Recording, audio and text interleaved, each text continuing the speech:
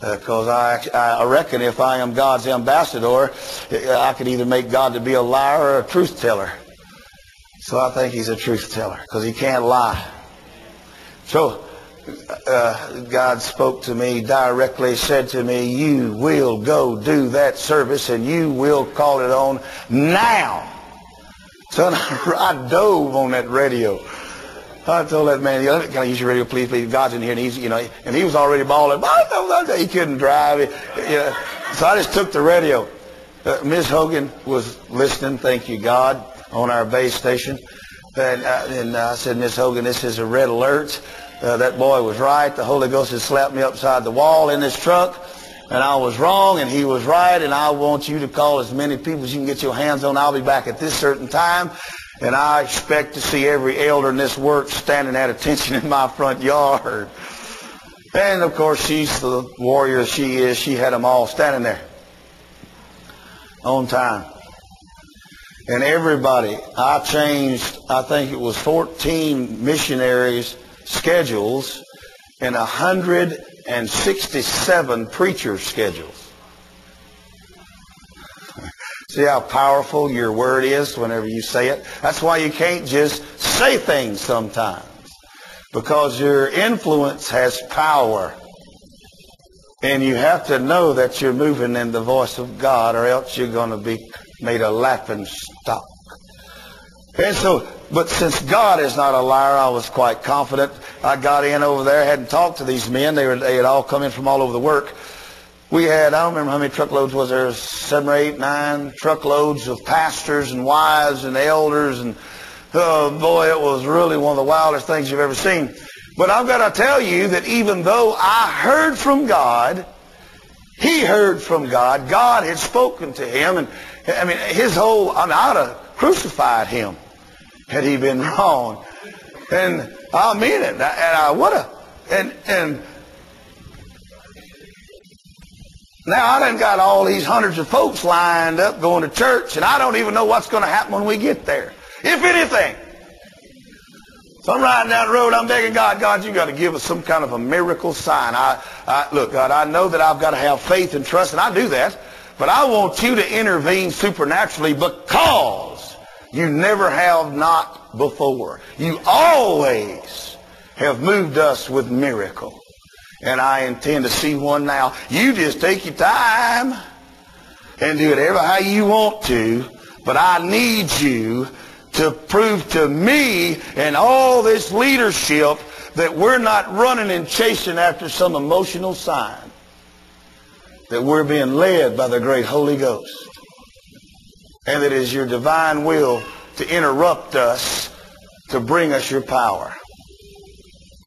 Nothing happened. Got all these people to church, because you see what y'all don't understand is it's not even in this culture very deep, but where I work, respect and honor, faithfulness and between men and our word to each other has the highest caliber of rating, and that you'll die if you break your word to people. You understand? So, but also, you can say whatever you want to about this, but it's not my fault. I didn't set up the rules. I just participate. The problem about me going to a village, even though God gracefully let me go and open the work, start the church, I was there when the pastor got born again. He's one of my sons in the faith. But I do not have the right to just show up.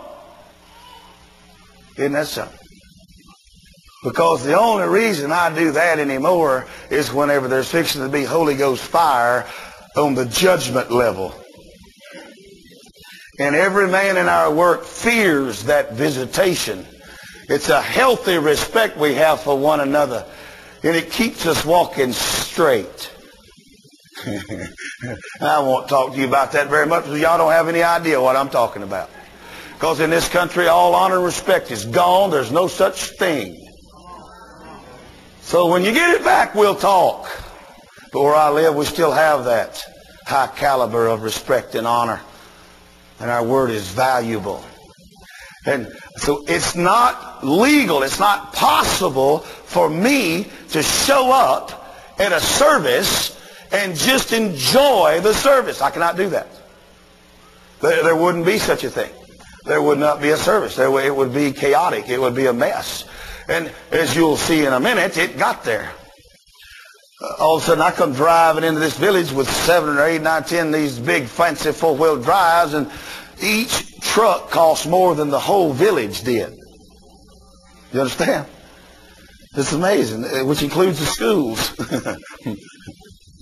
And so we come whipping up there, and all these elders and pastors and important people in our work start unloading, and the pastor comes up, walks straight up to me. You know what? Instead of, hello, how are you doing? I'm glad to see you. You know what he's told me? What are you doing here? And I didn't have an answer. There's no answer to that question. God told me to come. Oh, yeah? Why did he tell us he's coming? Because what y'all don't understand is our work. This is another time and another story I'll need to tell you about.